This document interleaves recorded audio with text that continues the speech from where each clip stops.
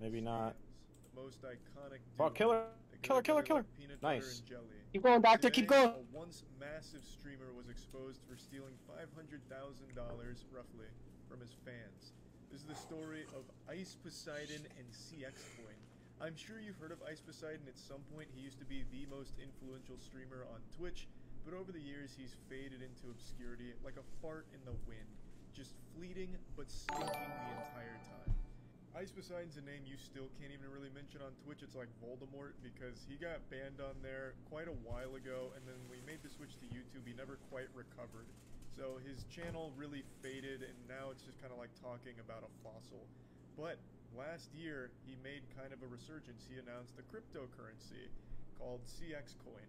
Now, even just at a surface level, knowing nothing about Ice Poseidon, it still seems like a stupid thing to invest in, just a random streamer who has no technological background announcing a cryptocurrency. You'd have to be pretty close to overdosing on Xanax to think that that's a worthwhile investment, but no.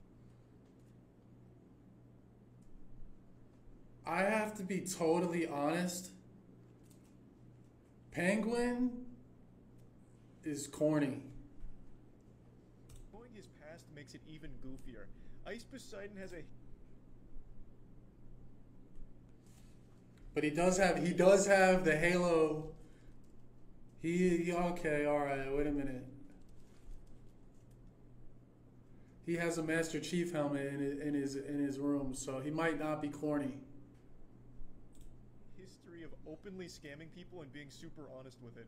He even went on stream one time just fully admitting to a Ponzi scheme he was running. In order for the investors to make their money back, what we do is we grow the company to a certain point, and then we have other investors come in, and obviously they invest their money as well. So it's a Ponzi and then scheme. obviously when we get more than $2 million invested, You're the using- other investors will get their 2 mil back. It's not a Ponzi scheme or a pyramid scheme. Okay.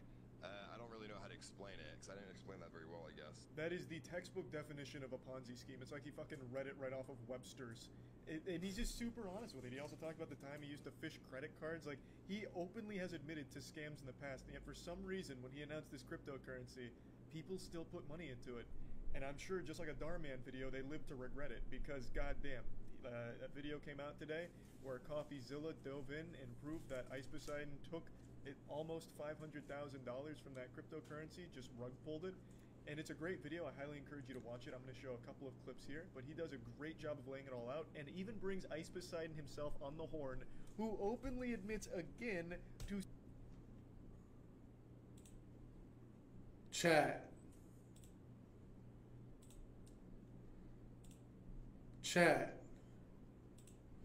Honestly, hold on. Let me just do this.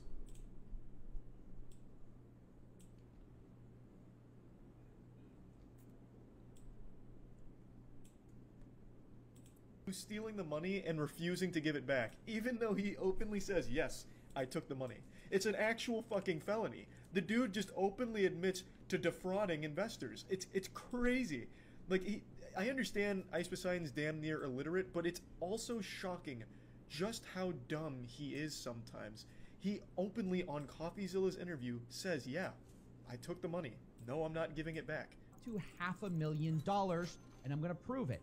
He personally profited $300,000 by stealing money out of a crypto scheme that he set up. And when I confronted Ice Poseidon, who's better known by his real name, Paul Danino, about this scam, he was shockingly honest. You want to keep the money that's not yours, that you took from the project, even though you failed to deliver.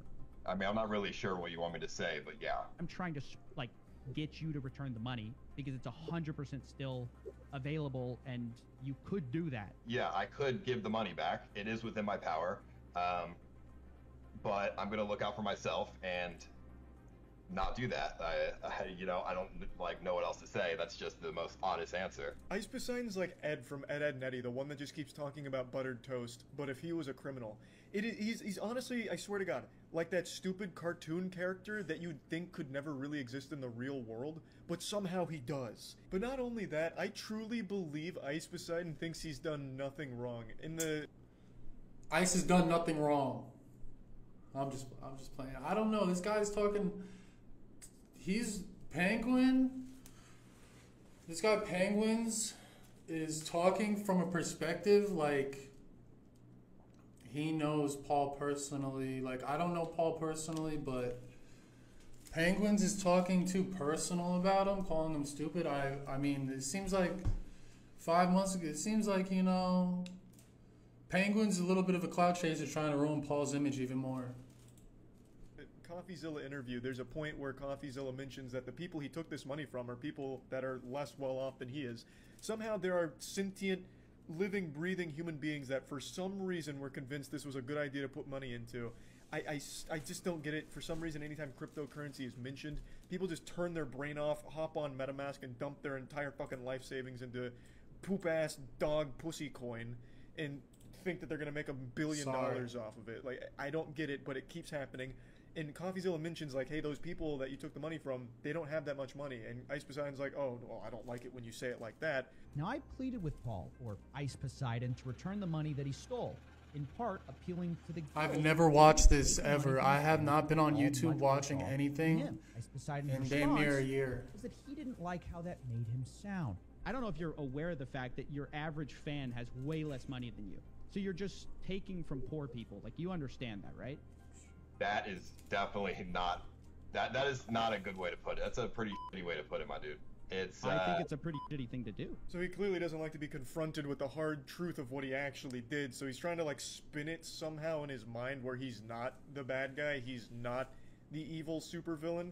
So he's like, oh, no, this was actually a righteous thing to do. In fact, I'm like the Batman of crypto or some shit. Like, he doesn't like it when you explain to him that what he actually did is just scam people less fortunate than he is. And I really feel like he has some kind of main character syndrome or hero complex, because at the end of CoffeeZilla's video, spoiler alert, he does mention that he'll give back $155 grand. And then, like, what, expects us to pat him on the ass for it because he's giving back a fraction of the total amount that he stole? This goofy goober... Alright. Paul is definitely not a good person. I'm coining it here right now.